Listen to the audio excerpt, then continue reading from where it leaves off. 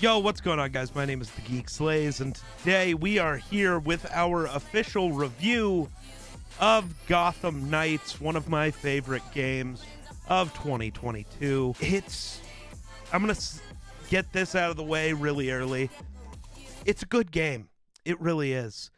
But let's jump into more of the why. Gotham Knights starts off with a very long intro, where basically the whole point is that Batman dies. He fights Ra's al Ghul for what feels like probably 30 minutes, and he's eventually crushed by debris of the crumbling Batcave. The game's heroes, Red Hood, Nightwing, Batgirl, and Robin, find his body in the rubble, clutching his mask in one hand. Batman's death is the setup for what this game is. It wants to distance itself from the Arkham series very early on by not having Batman be part of it. So they introduced the 4 Bat proteges as worthy replacements for the Batman. No matter how dead Batman was, Gotham Knights could not escape his legacy as the best video game hero. Let's kind of talk about the differences between this and the Arkham series, because if you wanted to get into Gotham Knights thinking it was an Arkham game, you're not going to have a great time. It is not like an Arkham game. The combat is very different. It's less like the Arkham games and more like Spider-Man PS4, where it is a really good game, really fun, but the combat mechanics are meh. Like, they're fine. If you loved the Spider-Man ones, you'll love this. If you didn't, you won't. I'm kind of in the middle. It's fine, but it's not great or terrible. It's just fine. So many of the villains that were in the Arkham games have made a return, but they're definitely not the exact same. The story is completely different to any of the Arkham games, and it tries so hard to convince you that it's different and that Batman is truly dead. But all of the characters do kind of pull from the same script. But that makes sense. It's the Bat family. They were all trained by Bruce Wayne. This is something we should expect. As you play, you're constantly reminded how great the Arkham-style third-person stealth combat can be. Every punch and kick has weight, has rhythm. It's amazing. This is the rare action game outside of regular beat-em-ups where a group of enemies isn't a chore. It's an opportunity to flex your gadgets and your patience and sneak through a puzzle of patrols. You can do it the stealthy way, or you can go in just guns blazing, and you're allowed to have different playstyles, which is fun. As you learn the different visual button presses to associate with them, these fights can elevate from messy scraps to actual great, beautiful fight scenes. Now, Arkham Asylum, the Arkham games, Arkham Origins, Asylum, all of the Arkham games do have better fight mechanics. I think the thing that Gotham Knights benefits from is while the actual mechanics are not that great, they still feel good. Every time you strike somebody, you can feel the punch and the weight, and it feels correct. But if you were to go back and play Arkham Asylum right now, right after playing Gotham Knights, you might like the Arkham. You probably will like the Arkham fighting style more, because Gotham Knights awkwardly tries to break it apart. Now, while I've seen some people say it's frustratingly inferior and you're allowed to have that opinion, I think it's just different, and that's part of the problem. Now, this game transitioning into more of an open world RPG with skill trees and levels and missions and crafting, it takes all of the resourcefulness of being Batman and the strengths of being Batman, kind of scatters them across the map for you to have to accrue and over hours and hours of play and build up, which is cool. And each character is going to do things very differently than Batman, but you also see the same traces. Robin's skill tree has the Batman where you can string up an enemy from a vantage point, but also the ability to place elemental-based mines in another tree. Batgirl can't do that move at all. Instead of building up an all-powerful arsenal of tools and attacks, each character was only a fraction of the Batman, which, again, is the point. None of them are Batman. As a whole, they're trying to replace him.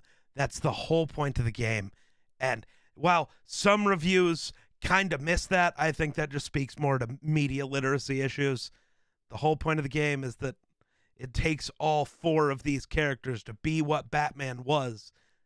That's the point. That's the story, and that's great storytelling. The other thing that is very important to mention is this is not an Arkham game. It's not made by the same developers. It's not in the same universe. It's not the same story, and so many people are missing that. Well, this just doesn't really feel like an Arkham game because it's not, and it was never meant to be. It was never marketed as that. It was always marketed as not that. So you created those expectations for yourself. That's fine, but you can't blame the game for the expectations you created for it. Early on, all four characters are effectively Batman Light, built in 4 different sizes because they're interchangeable. They all have the same goal: complete Bruce's last mission. Their conversations are more like punctuation between the open world segments of the game and the setup for your next mission. There are a few scenes that deal with the obvious tension in the group, but the game is most interested in having an excuse for 4 playable characters. Now, the boss fights in Gotham Knights are very different than the ones in the Arkham games. Here, you're largely opting for battles where your stats and your personal reflexes are more important. Bosses have huge health bars and hard-hitting combos and area of effect attacks. They are designed to simply punish your dodge timing and positioning compared to normal enemies. As a solo player, they can be marathons that drain you of resources, forcing you to balance earning momentum and spending it on your own high damage abilities to catch up. The trick: get good at dodging. The game teaches you how to do it. It gives you visual cues. It is not that hard. Now, there are some boss fights, like the final boss fight, where that doesn't work. It doesn't matter how good you are at dodging. You're just forced to get hit sometimes, and that is a problem I have with this game. The bosses in this game more resemble an MMO boss than they do a boss fight in an action video game. While Gotham Knights doesn't fully commit to archetypes like tank, support, DPS, which is really tough because the boss fights would make more sense if they did. As a result, every character you play feels like a diluted version of the Arkham Batman. I know I'm drawing a lot of comparisons to Arkham, but that's what people have been talking about. None of the characters have truly drastic strengths or weaknesses. You can go into every fight as every character, and it will be fine. There aren't certain characters where, oh, I need to be Dick Grayson to beat this guy. Not really. You just have to play. The crafting system in this game is kind of awful. You don't get to choose what suits you want to craft. It just gives you options. And I beat the game, and I still have not had some of the options for suits I want available for me to craft, which is just kind of stupid. Like, it gives you challenges. Craft a legendary armor, and then never gives you the option to craft one, so you can never complete the challenge. It's not the best design of a crafting system, that's for sure. The most clever idea Gotham Knights had was taking the usual open world game bloat and breaking it up more into nightly adventures, initiated after you check in at the Belfry.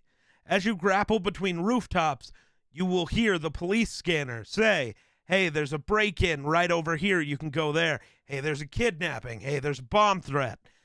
So as you fight these crimes, you learn about more premeditated stuff. But as you just drive around the city on the bat cycle or are swinging around the city with your grappling hook, you find all of these random crimes that just constantly are happening that you can constantly be fighting. Now, I didn't get to experience the multiplayer for this game yet. None of my friends currently have the game. But I think that would lead for really cool stuff, because the way they've talked about it is You can be split up in different parts of the story doing different things, but as you're running around the city, maybe while he's trying to stop, one of those said kidnappings, you are driving through the same area of the city, and suddenly when this group of enemies was just fighting Batgirl, now they're fighting Red Hood as well. That part is really, really cool. These small crimes are some of the steepest and most satisfying challenges in Gotham Knights open world, and they felt worth the heap of rewards you were given. Now, these premeditated crimes allow you to apply the Bat family's specialties as the encounter would require. As Batgirl, you can scan the area, disable a turret, or enemy sniper, swoop in for a silent knockout.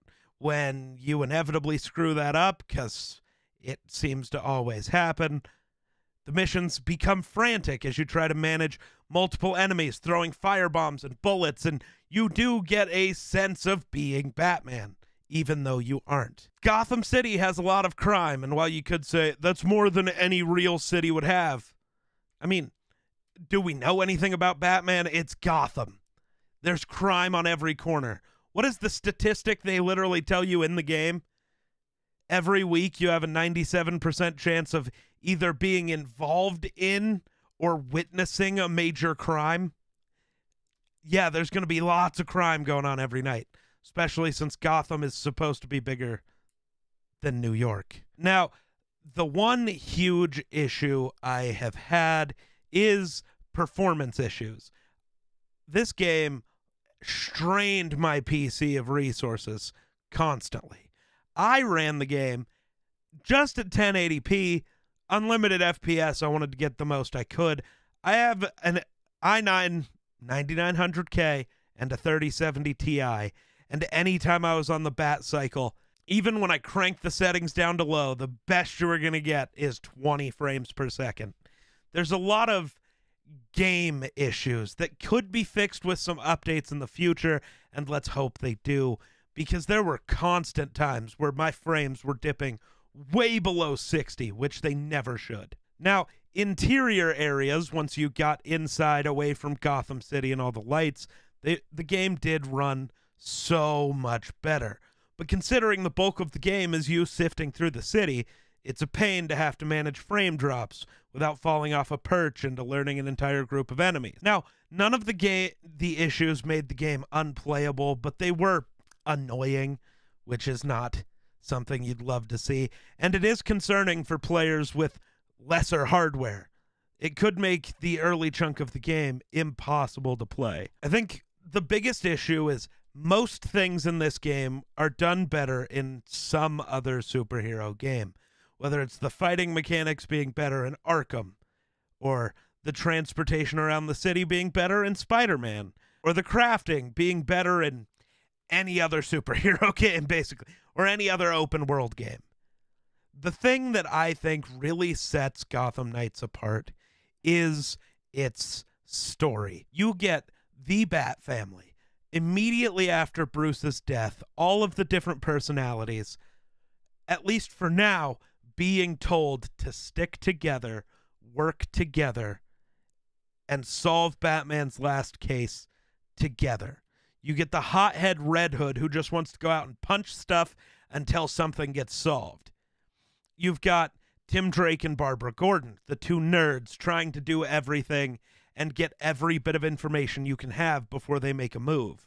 And then you've got the de facto leader of the group, the eldest of the group, Dick Grayson, who is a mixture of both. He's doing everything he can to have his personality be like the Batman.